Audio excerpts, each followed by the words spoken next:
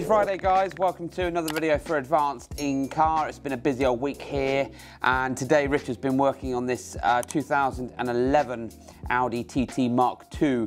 So this is the coupe and, or is it? I think it's the Roadster, I think, but the car has come into us today for a reversing camera and a new digital media head unit, and the reason being is this customer's been came originally to me years and years and years ago for the original Audi RNSE navigation system, and that's the old-fashioned factory navigation with the motorized screen that then came down for navigation, SD cards, but then you needed to add other things to it like Bluetooth and like then also the AMI, otherwise you wouldn't have iPod or USB connectivity. So we've stripped all of that out.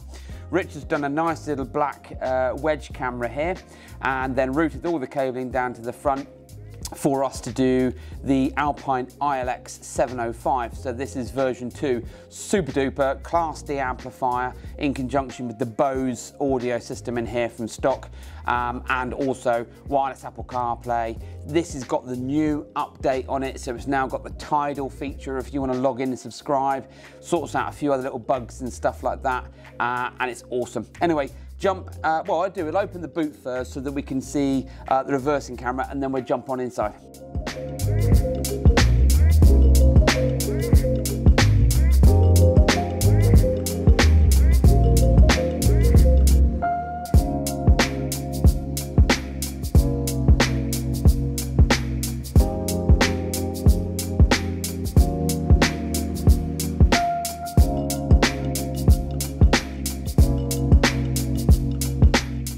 Now, all of the cameras that we do, 99% of them, the cameras always have to go off center because of the grab bar underneath here. But the TT is one of the exceptions. So if we open the boot up here, you'll find that the camera, depending on the light that we can see here, the camera is absolutely dead center.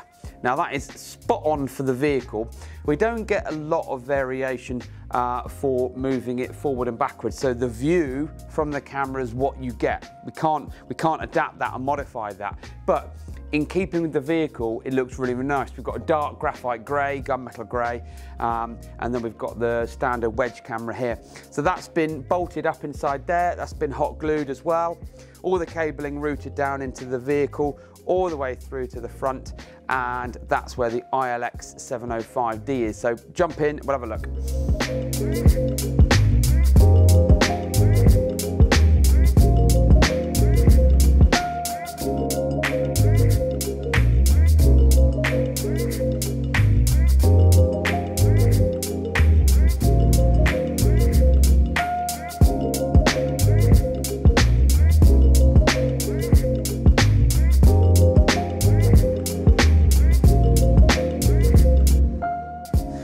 Okay, let's power this up.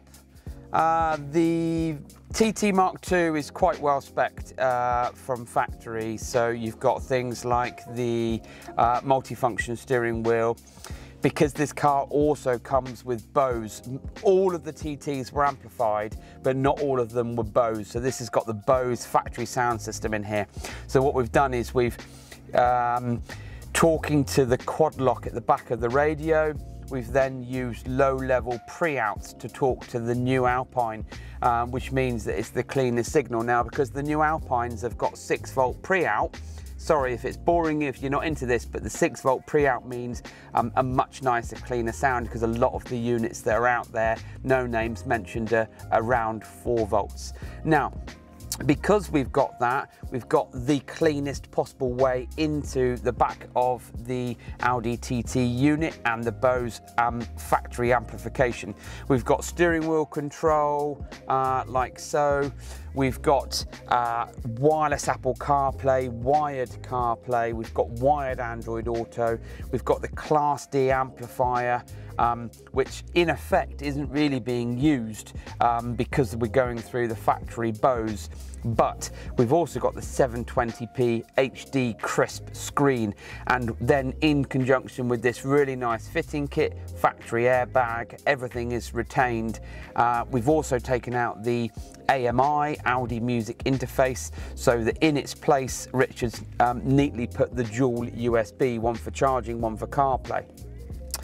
The new app, this is the first unit we've put the new app on. The new update, sorry, not the new app, but the new update allows for TIDAL. You do have to log in and enter your user details, but once you've done that, it allows you to connect through Wi-Fi and means that you can now listen to your TIDAL playlists. You can set playlists, and it's going to be the cleanest audio source that you can get, which is absolutely awesome.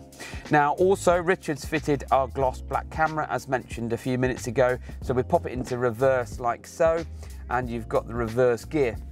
This is our number plate here, and you can just see the lip. Now, as I said to you earlier when we were outside, we don't get a lot of movement choice for the camera. We can't just go, let's move it forward or backward a bit. It's here, it's the only place it can go. But either way, because we're mounting it onto a metal part of the boot lid, it still looks nice and clean, and the image is going to give you what you want, because you're already going to have things like, if the vehicle's got it, rear parking sensors. A lot of the TTs didn't have front parking sensors but had audible rear ones, but not all of them. So either way, if you haven't got parking sensors, you've got the rear camera like so, and then you've also got access to the camera like so because it's aftermarket. So steering wheel control, rear camera, integrated with the BOSE factory system. This is the iLX-705D, really nicely fitted with a double fascia, double DIN fascia, and FM integration. We have had to fit an aftermarket glass DAB antenna, but it is one of our usual ones with a 12-volt amplification to give you the best. Microphone is up high and on show. We don't recommend that you try and hide these away, it just doesn't work as well. But if you've got a vehicle like this and you're worried about how it's going to integrate and you want to get it done and fitted properly by us, just come down and see us. It's worth the drive, and we always then have returning customers because of the quality of our work. Don't forget to like, subscribe, tell your friends and family.